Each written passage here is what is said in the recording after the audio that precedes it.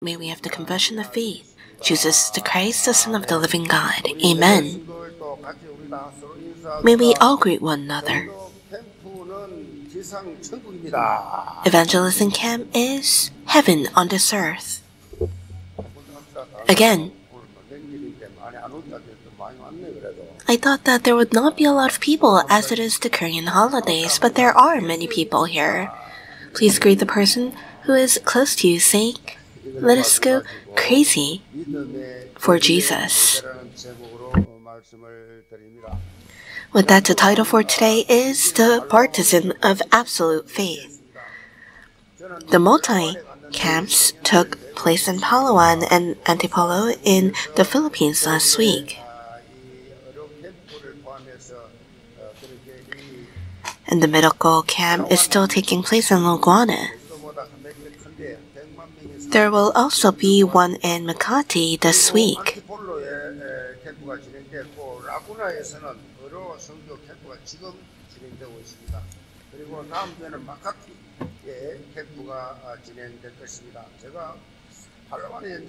So upon the field of Palawan, I gave the special lecture there for the committed workers.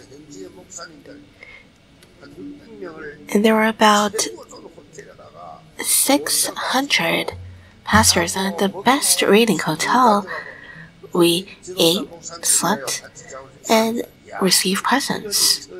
And they said that it was the first time in the history of Palawan where in this great hotel, eating here, giving gifts, and receiving the message is the first time. I thought that other people did that too, but they said that it was the first time, and they were so touched. And then 50 more pastors came listening to what had happened.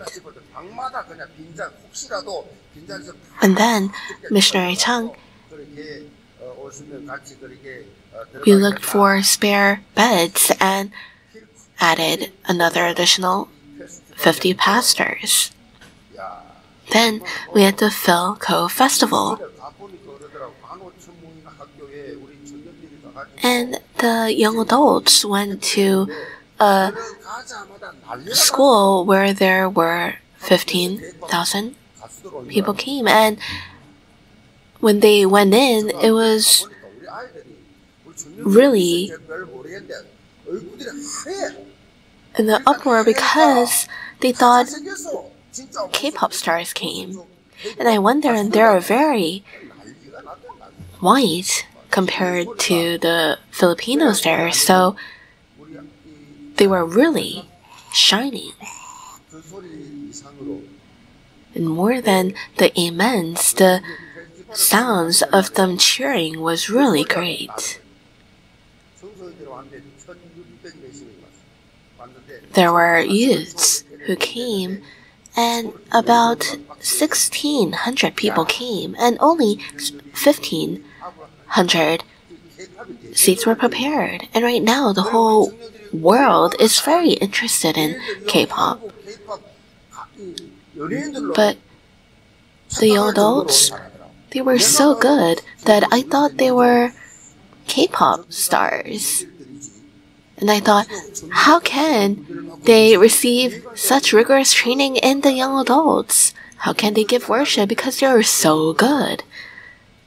And I asked, and I heard that Pastor Paul had told me that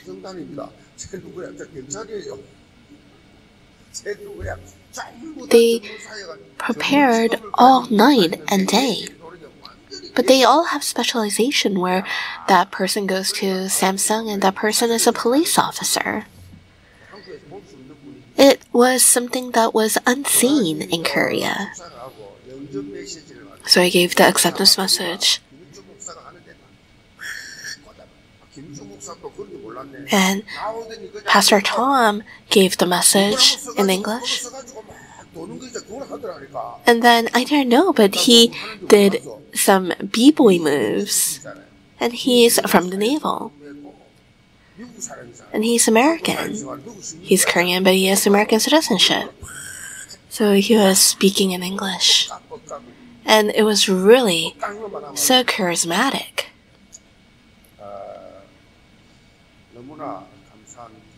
It was such a thankful camp. And I thought, wow, this is heaven on earth, proclaiming the message of Christ on this earth. For those who have never tasted it, may you be able to taste this. Right now, it is Korean Thanksgiving holidays. And until this Tuesday, it's that I don't give the Thanksgiving Sunday worship, but I heard that there were politicians who are coming. So this is a very important time for them. It's the first time I saw so many politicians. So I will introduce them later. So I thought, oh, I must give the sermon. But there were many people here today being able to give worship, and I'm very thankful. So right now, there are thousands of people who are giving this worship non-face-to-face, via online. I am also sure that you have met a lot of your friends and family and that you have shared the gospel with them. As I've told you in last week's sermon, may you have spread the gospel to them. If you have not, I encourage you to share the grace of thankfulness that you have experienced with them through your testimonies. Before I believed in Jesus, after that change. So, listening to the stories of those who came last week, there was a person who came because he saw how his wife changed. If that is so, that is something great. But the people around you, seeing, oh, that person really changed, it means that it's a testimonial evangelization. Upon the grace and thanksgiving that you received, may you be able to relay that. It's not difficult. God is almighty, so why is it difficult? It's always like that. BC, AD. That's the difference. How I changed. Why cannot we not have testimonials? It's that we don't have change. It means that you did not receive grace. So inside you, may you have peace, joy, and thanksgiving. May you be able to taste this in your lives. In your walk of faith, there's something that you should not lose hold of. That regret, saying, oh, I should have shared the gospel back then. These words are no use. You should have preached the gospel. Whoever you meet. Today, there are politicians who have come. And as a pastor, what is there for me to do? All I have to do is preach, saying only Jesus is the Christ. The master of history is only Jesus Christ. That's all we have to do. I should have preached the gospel. You don't have to regret. You have to preach the gospel. Apostle Paul shared the gospel in all of his meetings to the point where he confessed that he was innocent of the blood of all. It means that he preached the gospel to all the people that he met. The Korean MC, Sung had passed away. And he was on our stage. And I had preached the gospel and I made him come to acceptance. I said and explained that Jesus is the Christ, and I said, follow me on the acceptance message.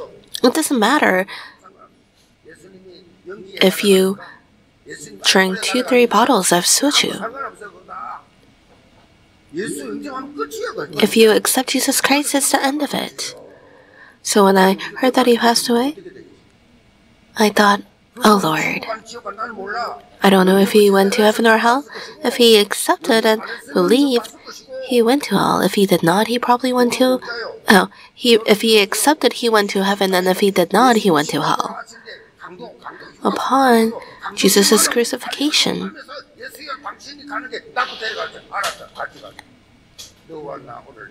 the sinner next to him had said, Lord, please take me to heaven. I believe. And that person accepted and went to heaven. Until your last breath, if you accept Jesus Christ, you will go to heaven. Effort is religion. It's not the gospel. So you have to preach of this eternal life. It's not by efforts, it's not by money, it's eternal life. Although we cannot be like Paul, you have to try it. Mimic it.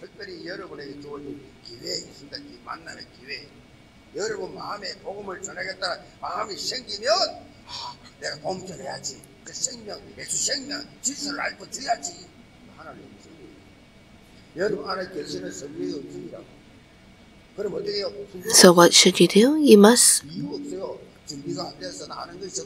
obey.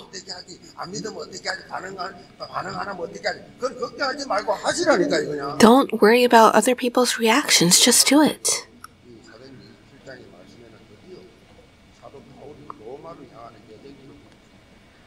So upon the passage we can see Paul's journey. Acts chapter 27, in which we will look in today, records Apostle Paul's journey to Rome. He was arrested in Jerusalem because of the Jews who falsely accused him and was taken before the Sanhedrin assembly for a trial. He was then held captive under General Pallas and Festus for 2 years in Caesarea, where the Roman governmental officers were. And it was during the time that Paul appealed to the court that he wanted to stand in front of the Roman emperor. As this appeal was accepted, Paul got on the ship to Rome, but did not go freely on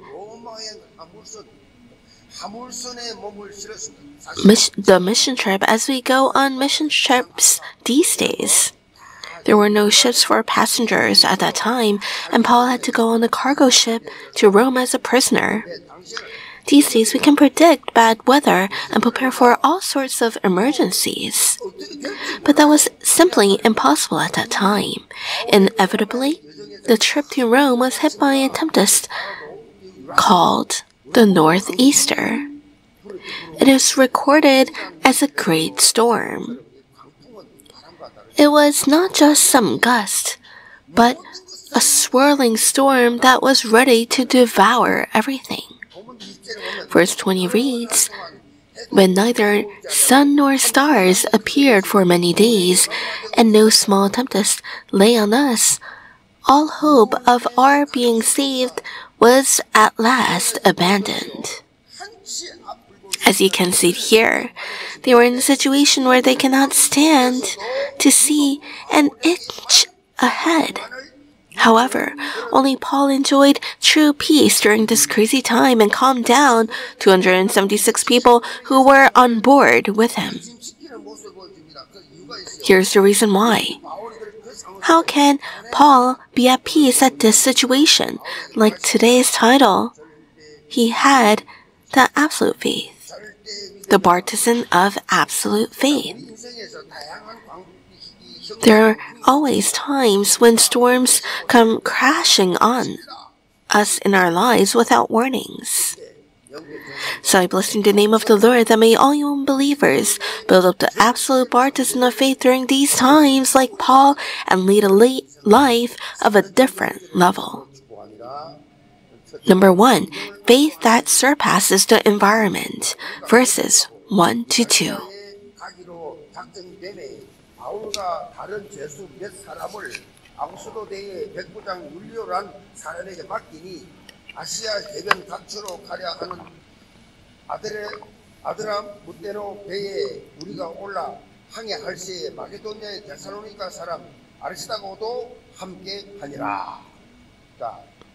Acts chapter 27 starts with the expression we.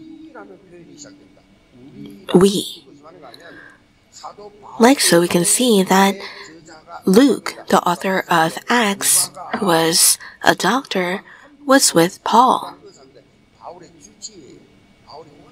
Luke was Paul's doctor, as Paul had a lot of diseases and he was always sick.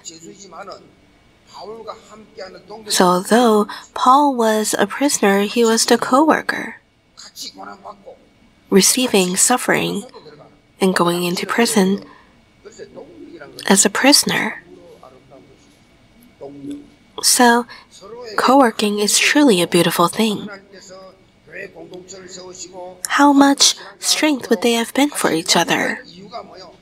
You must never forget the essential reason why God established the church unity and led us to live a life of faith together.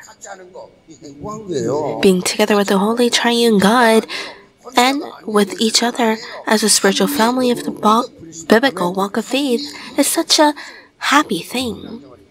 This is biblical.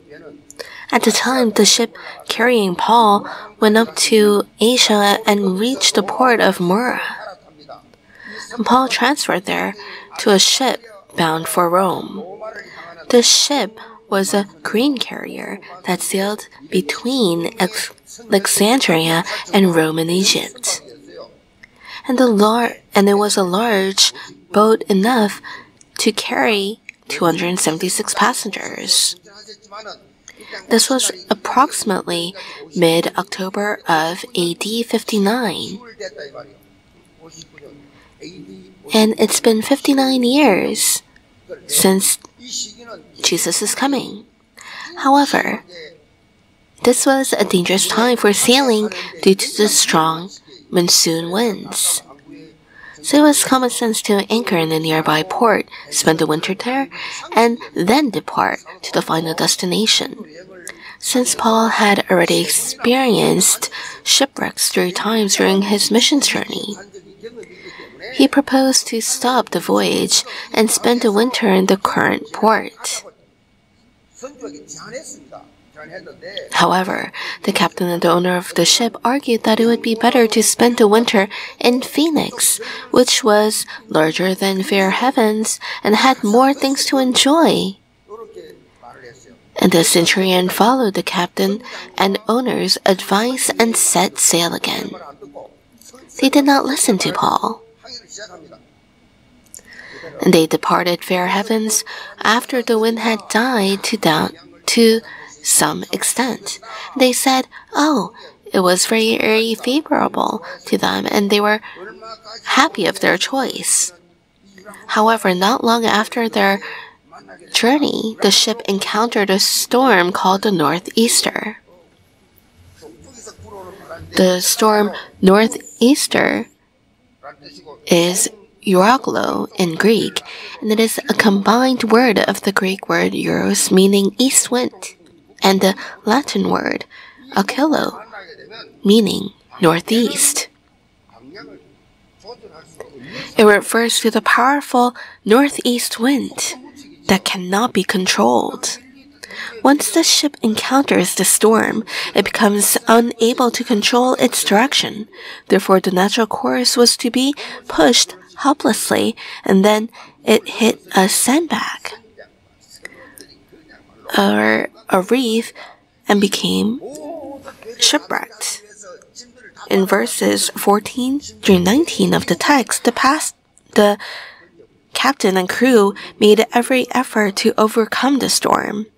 In order to lighten the ship, they tried to overcome the crisis by throwing away all the cargo and even all the ship equipment, but the situation did not change. For 14 days, the big storm continued to rage, and they were gripped by extreme fear in the darkness, unable to see the stars at night or the sun during the day.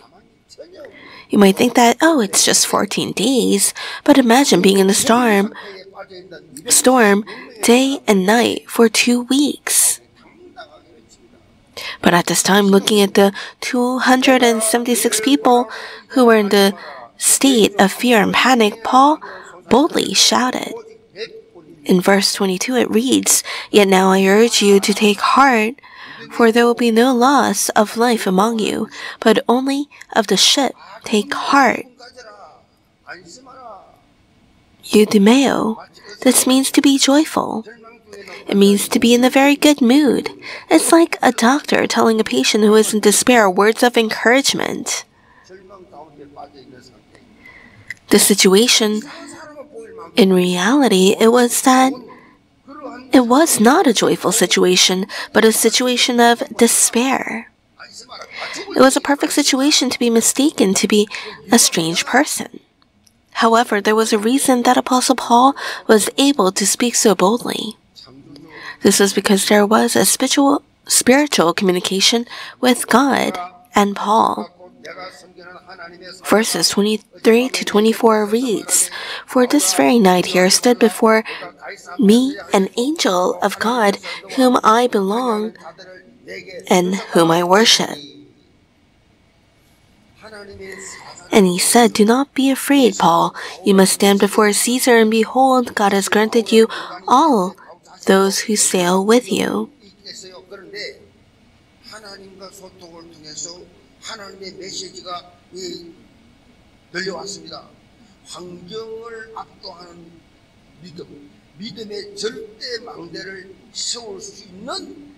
It was the absolute Bartizan. Upon the word of God, may you be able to raise the absolute Bartizan.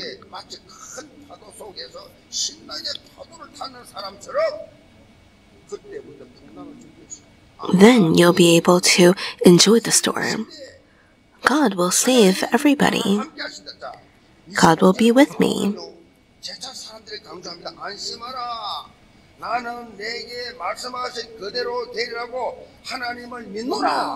Paul tells them, take heart. The situation did not change.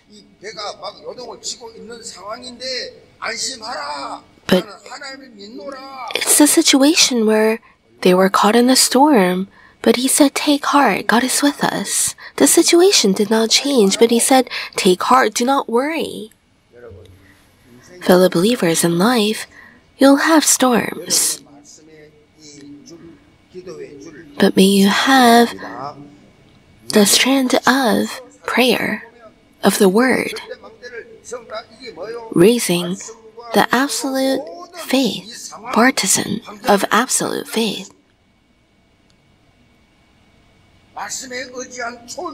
Depending on the word is what you need to do.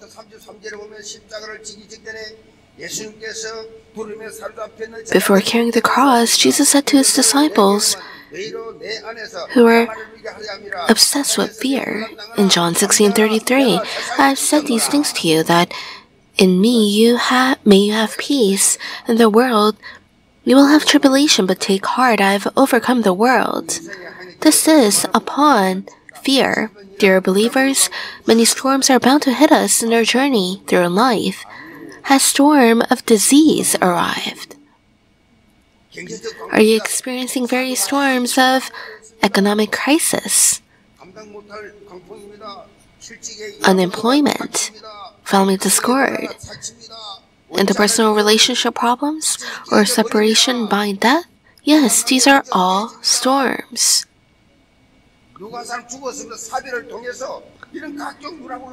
But please be courageous. This happens to anybody. May you take heart. Jesus, who has won the world, he is 24 hours and eternally with us. This is with Emmanuel oneness. God is with us. And it's the life that we enjoy, this life. There is no fear, worries, concerns. They have no place. As we are realistically enjoying the blessing of with Emmanuel and oneness, may you be the absolute disciples who enjoys us in our lives. Number 2, the time schedule to reconfirm the mission. The mystery behind why Apostle Paul was able to enjoy true peace within the storm upon the northeastern was because he knew that the mission that he was given was not ended. Verse 21 reads, "And he said, 'Do not be afraid, Paul, you must stand before Caesar. And behold, God has granted you all those who sail with you. You must stand before Caesar.'" It's just like today's song that the choir had sung. Standing before Caesar. That's how you must live. Acts 23:11. After overcoming the danger of death at the National Assembly at the Sanhedrin, Paul had heard the voice of God. The following night, the Lord stood by him and said, "Take courage, for as you have testified to the facts about me in Jerusalem, so you must testify also in Rome." It was not the time schedule for Paul to yet die. Paul was in a situation where he was in the midst of the strong winds that were blowing. But he had the heavenly mandate, calling, and mission. I often tell you the phrase, having life means having a mission. Having life means you have a mission. Man's life and death lies upon the hands of God.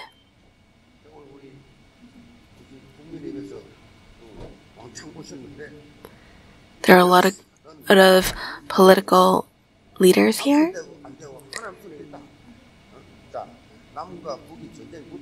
But let's say that North and Korea go on a war.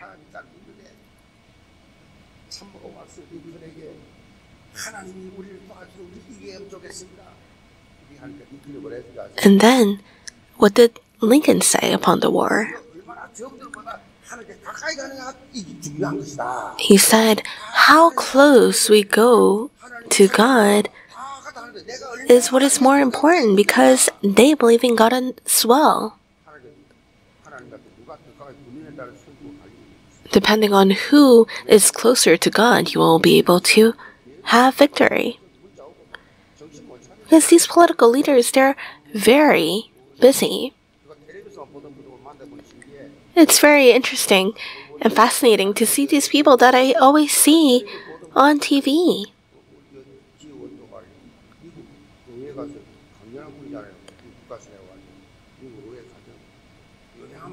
There are very famous people here. So even if you're famous in the world, you must be close to God. So I heard that one of the people here is an elder at a church in Yeouido. God extending our lives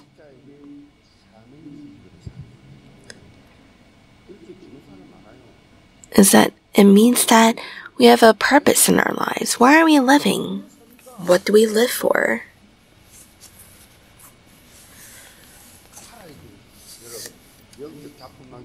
May you leave behind a spiritual masterpiece.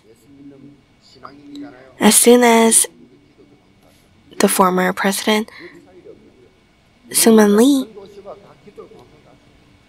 became president, he established Christian broadcasting.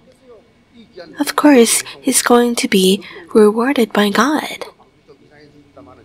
Of course, a lot of it has changed, but it wasn't like that from the start. But for him, that was the masterpiece, a monument. But for the other ex-pastors, they were on trial. I don't know why people want to become presidents, even if it's such a difficult course in life. But when you look at verse 27 of today's passage, as Paul had proclaimed, a boat was caught on an island. However, at this time, as the prisoners can escape from swimming, the soldiers had said that it would be better for them to die. Paul, who was a prisoner at that time, was amongst these prisoners as well. However, what was surprising is that, wanting to save Paul, the centurion had stopped the soldiers from doing so, saying that they will find another method to escape from the current situation. It may seem simple, but what is the reason for such detailed descriptions? It's explained that having life means having a mission. Missionary David Livingstone, who is called the father of African missions, often told his co-workers to tell the people who are worried of him, saying, "Until I complete the reason for my existence and finish my mission, I will not die."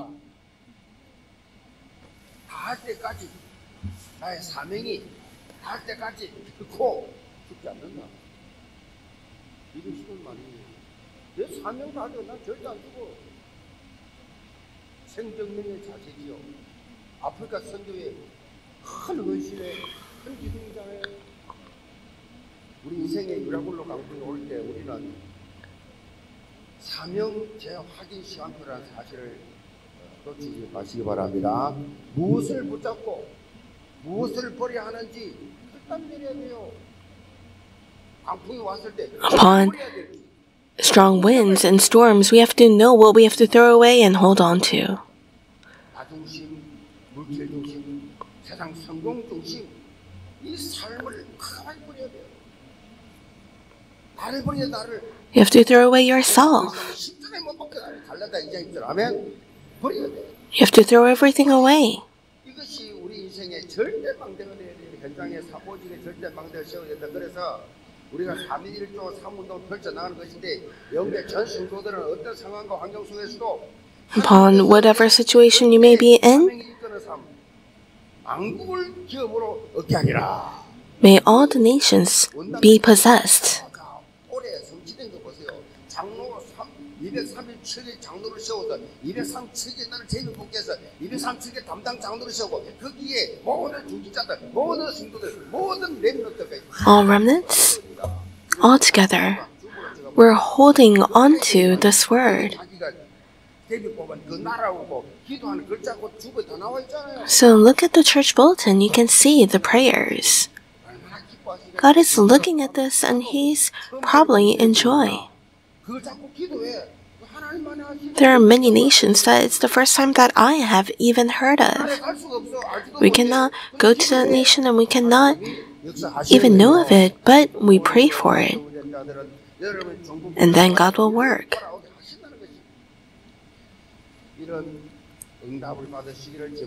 I bless in the name of the Lord that you would receive such answers. This is the conclusion. There is a poem titled, "I alone bloom as a flower." Don't say that the meadow will change because of just me blooming. If you bloom and I also bloom, won't the entire meadows eventually become a flower field? Don't say that the mountain will change if I become colored. If I become colored and you also become colored, eventually the whole mountain will burn brightly. Isn't this true? One person, Paul, bloomed and blossomed, and the evangelization of Asia Minor, Macedonia, and Rome was accomplished. The characters of Romans chapter 16 blossomed, and together with Paul, colored all of Europe with the gospel. The spiritual ripple effect has reached us until now, and that's why we go to the Philippines and to 237 nations. We too must turn the field into a flower garden with the absolute gospel of the three onlys and color everywhere we go with the gospel. Each and every one of you is truly important. You questioning this is going against God. you are being casted by God Himself. Please do not get caught up on the introduction. I hope you not lose hold of the absolute value of how important you are and live a life of the main content. I bless you in the name of the Lord, that your home, region, workplace, and academic field will blaze with the gospel. Dear Father God, may you be able to raise the Bartizan of faith. May it be a time schedule to confirm our mission. In the name of the Lord Jesus Christ we pray, Amen.